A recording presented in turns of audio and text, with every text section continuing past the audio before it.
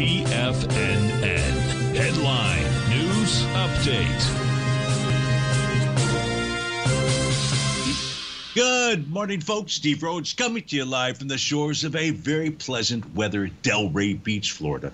This is your 11 a.m. update. We've got a sea of green out there. All the sectors inside the S&P 500, they're trading the upside, as are all the U.S. indices out there. Dow's up 339, S&P 32, NASDAQ 100, 168, Russell's up 31, Semi's up over 3%, 162-point move there. Trading's up 173, that's over 1%. Gold's up $17, silver's off 7 cents, light sweet crude up off $1.79. Natural gas down 2 cents. 30-year Treasury print out at 118.21. That's off 5 ticks.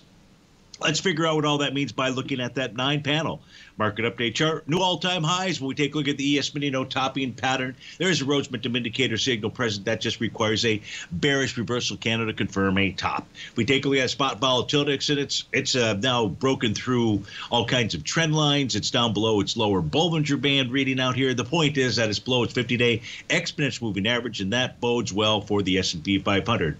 The NQ is actually taken out a 7th wave top, so I'm going to go ahead and get rid of that. It no longer has a topping pattern that is in play, but it is still dealing with that swing point.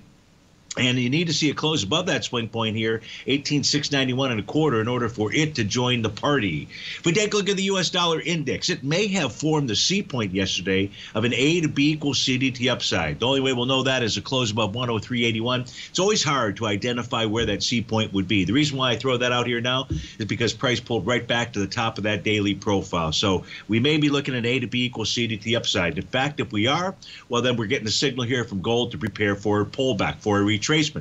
Gold has failed so far to take out its TD9 count top. That's at the 2203 level, and it's actually triggered wave number 7 today. That requires a lower high out there. Be careful with regard to Goldilocks. Silver just consolidating with inside its daily profile, resistance at 25.51, support at 24.36. If we take a look at light sweet crude, trading with inside its daily profile, it does have a sell the D point pattern. It's testing profile support at 80.44. A close below that should bring 79.11 into the mix.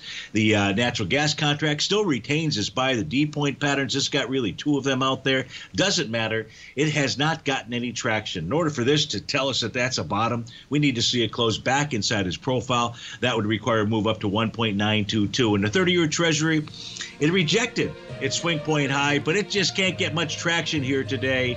Not a real clear signal as to what its intent is.